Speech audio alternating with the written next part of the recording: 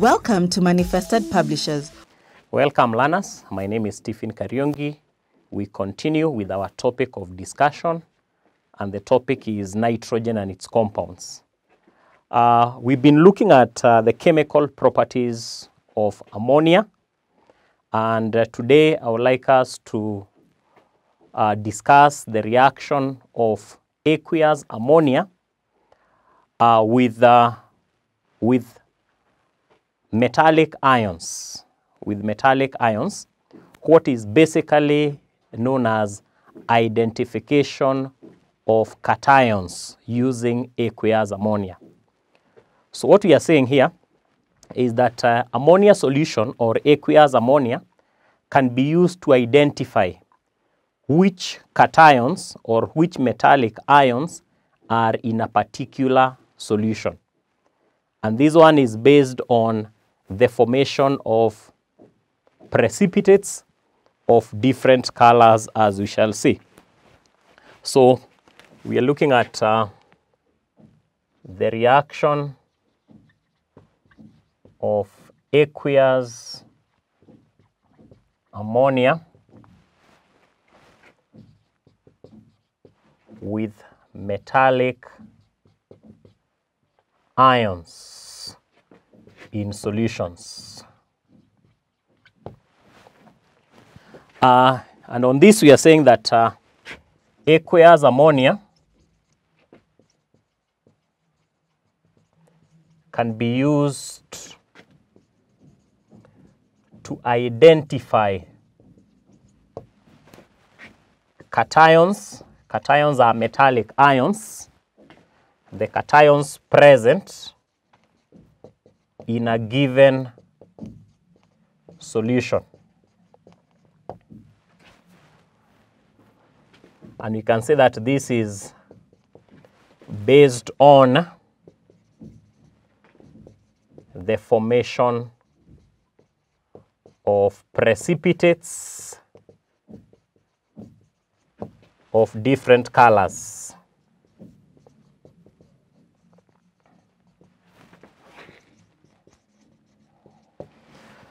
So let's take an example. Let's take an example.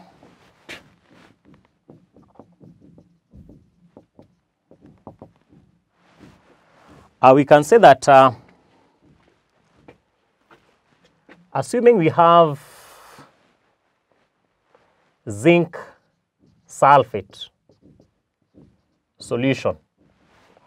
So zinc sulfate solution, we are saying that it contains zinc ions. So zinc ions are cations. And those cations can be identified using aqueous ammonia. And we say that aqueous ammonia is basically ammonium hydroxide.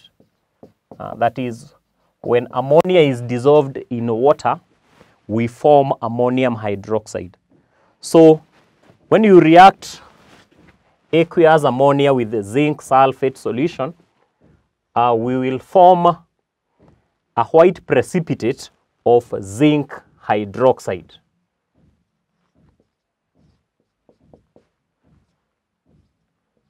Zinc hydroxide is insoluble, so it will form a white precipitate.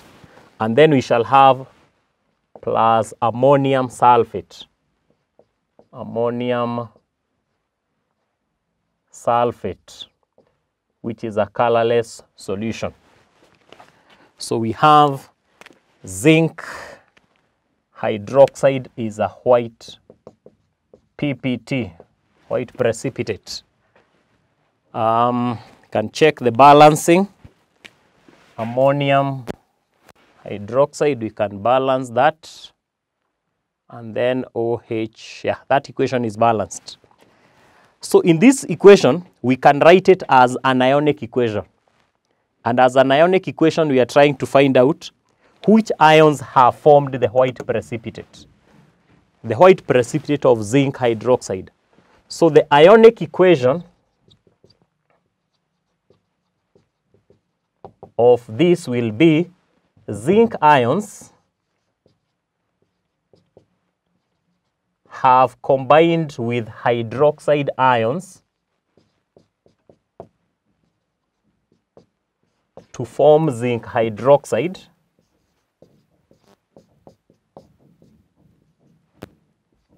which is a white precipitate. So the formation of the white precipitate indicates the presence of zinc ions. So the zinc ions combine with the hydroxide ions from the aqueous ammonia to form zinc hydroxide. So the moment we see a white precipitate, we know that there is the presence of zinc ions. So that one has helped us to identify the cations present in a given solution. And we are saying that that is the case because of the formation of precipitates of different colors. Now, let's take another example. Assuming that we had a solution of copper 2 nitrate. Copper 2 nitrate solution, and then we add aqueous ammonia.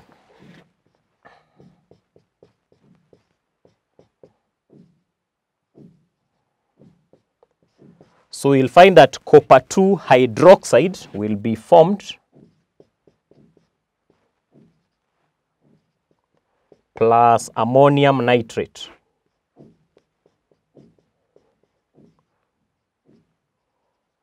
Solution.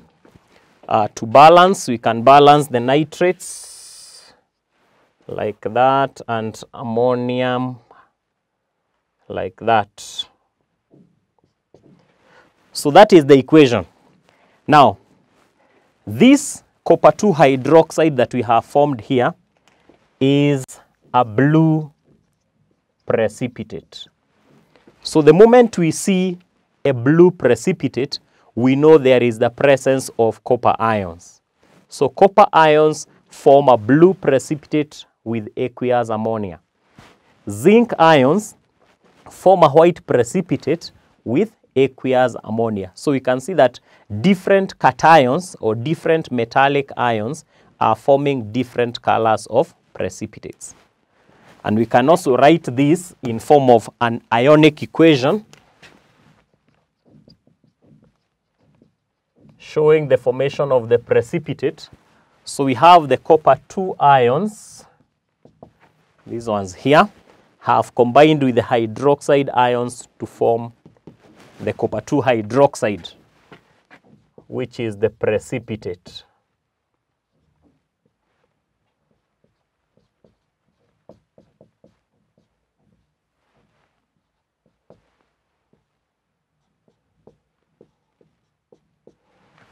So copper 2 hydroxide is a blue precipitate. Now, so what we are basically saying is that the color of the precipitate, if it is blue, we know that copper 2 ions are present. If the precipitate is white, we know that the zinc ions are present.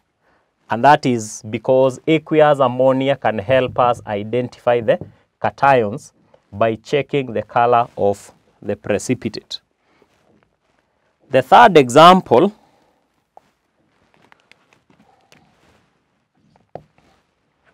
is if we have iron 2 chloride plus aqueous ammonia, that is ammonium hydroxide, this reaction will give us iron 2 hydroxide which is a precipitate plus ammonium chloride.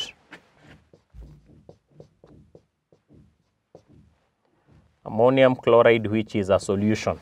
So we are using our knowledge of solubility of salts. Which salts are soluble and which ones are not. Which hydroxides are soluble, which ones are not. So to balance the equation, we can balance the chlorides and the ammonium. So the iron 2 hydroxide, this one is a pale green precipitate. So the moment we see a pale green precipitate or simply a green precipitate, we know that iron 2 ions are present. So again, the ionic equation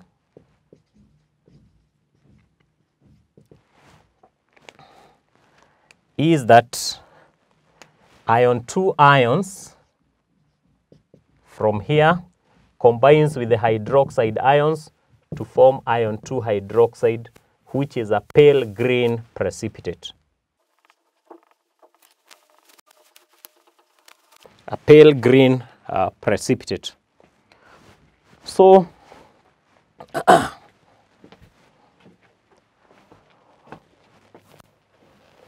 so we have seen 3 equations that tell us that aqueous ammonia can be used to identify the cations present in a given solution. We'll take number 4 as well.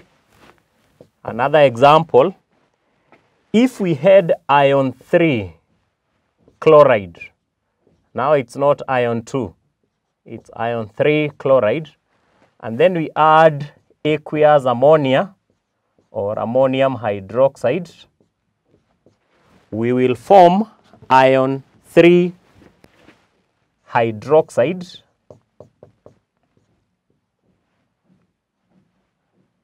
which is a precipitate, and ammonium chloride.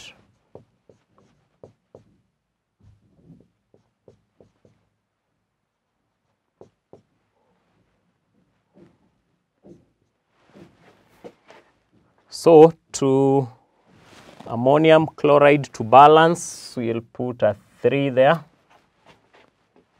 and a 3 here. So the iron 3 hydroxide being formed, this is a brown precipitate. So when we see the brown precipitate after adding aqueous ammonia, we know that there is the presence of iron 3 ions. The iron 3 ions will combine with the aqueous ammonia to form a brown precipitate. So ionically, ionic equation, we are saying that iron 3 ions plus the hydroxide ions. Hydroxide ions are coming from aqueous ammonia.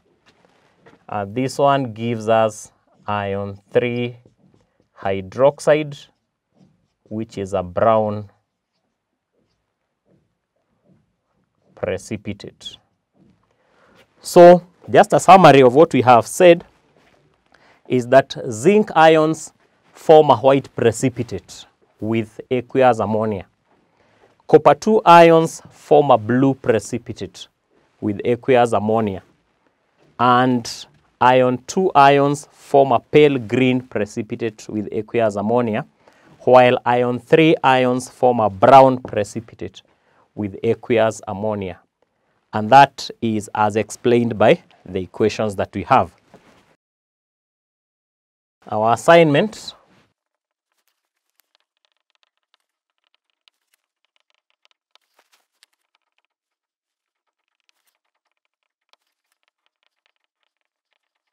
so the question is 1, what is the color of precipitates when the following cations react with aqueous ammonia?